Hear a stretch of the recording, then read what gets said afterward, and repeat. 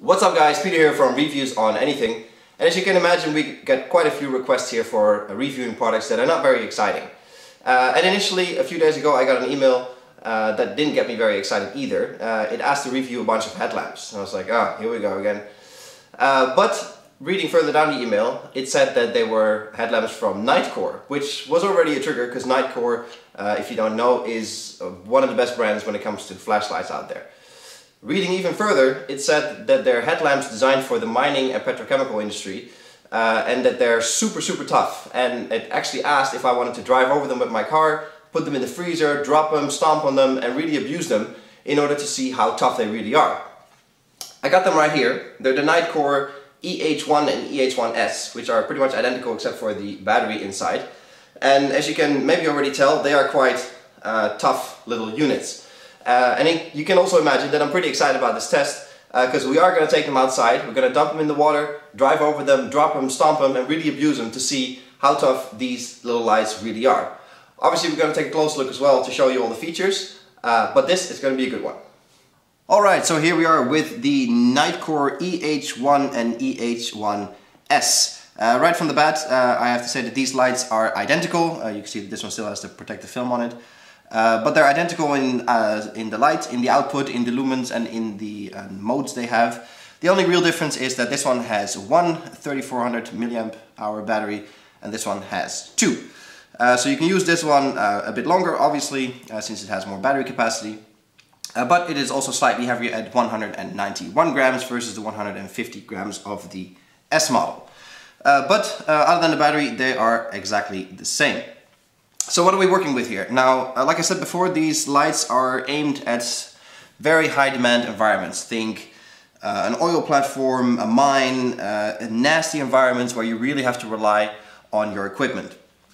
NITECORE already makes high-end flashlights that are of exceptional quality sometimes, but they've really thrown the kitchen sink and then some at these. And obviously it's no joke. I mean, if you're a few kilometers below the ground, you want a light that you can rely on. And that is exactly what NITECORE has made here. So since they are identical, let's have a look at the EH1S. What are we working with here? Size-wise, it is 83 by 70 by 52 millimeters, and like I said, this one weighs 151 grams. On the front, not much to see, just the lens, and if you look closely, it is one LED for the white light and 4 LEDs for the red light, which we'll come to in a minute when we look at the modes. On top, there is the single button operation. It's just the only button that is there to select all the modes, turn it on and off. There's a little loop here for a lanyard or whatever. Nothing on the bottom. And then on the back you have the charging connector right here and a little clip so you can clip it on your helmet or your head mount that actually comes with the light. Because obviously you can imagine when you're running around in environments like a mine or an oil rig, you're probably wearing a hard hat helmet, and then this clips on nice and easy.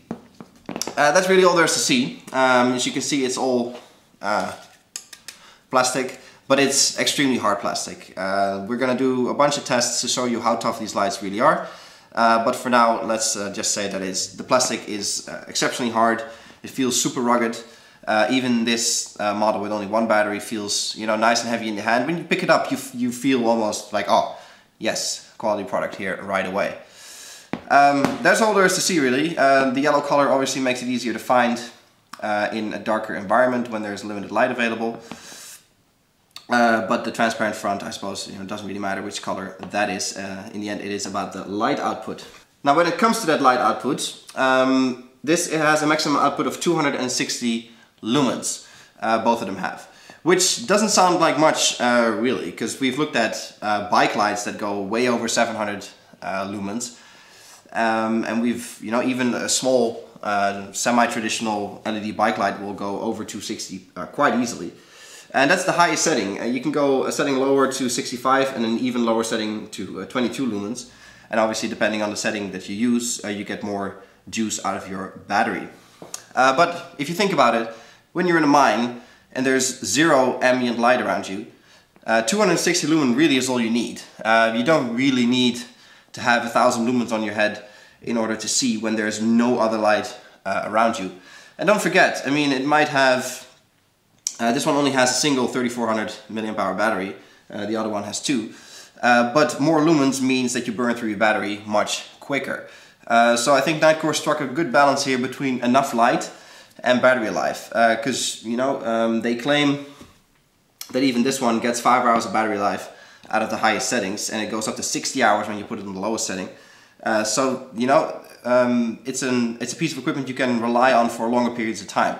And there's no need for 1000 lumens when there's no other light around. And then you burn through your battery in an hour, and then what? And if you think about how long the average mining shift lasts, it makes more sense to do it this way. Now, I'll show you the different modes. Obviously, click it once, and we have the super bright setting. Click it another time, and we go a setting lower to 65 lumens. And click it one more time, and we go to the very low setting of 22 lumens. Like I said, this will last 60 hours with just a single battery, so you can imagine it's double with the double battery pack. And 22 lumens, you know, might not be enough to work with, but for example, when you're waiting for your ride back up or whatever, you know, 22 lumens will do. I like that they've stuck to a one-button operation, because the last thing you want when you're down in a mine or on an oil rig or whatever, where you'll probably be wearing gloves, is to fiddle around with several buttons, fiddle around with several modes. It's not necessary, just high, medium, low, end of story, and you're good to go. So that's nice and simple, keeping the light simple, keeping the operation simple, that is exactly what you want. Not to mention that when you add more stuff, there's more stuff that can go wrong, and the last thing you want when you're, you know, in a mine is that your light stops working on you, which is obviously a disaster. So besides the normal operating modes, there's a few special case modes. These are not directly accessible.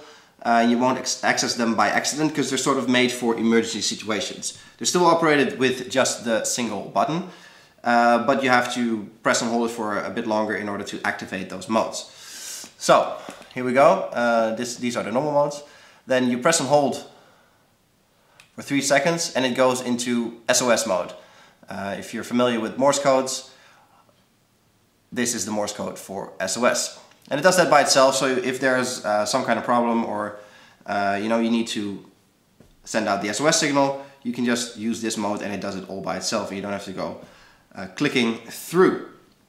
Now when we press the button one more time from SOS mode, we go into location beacon mode.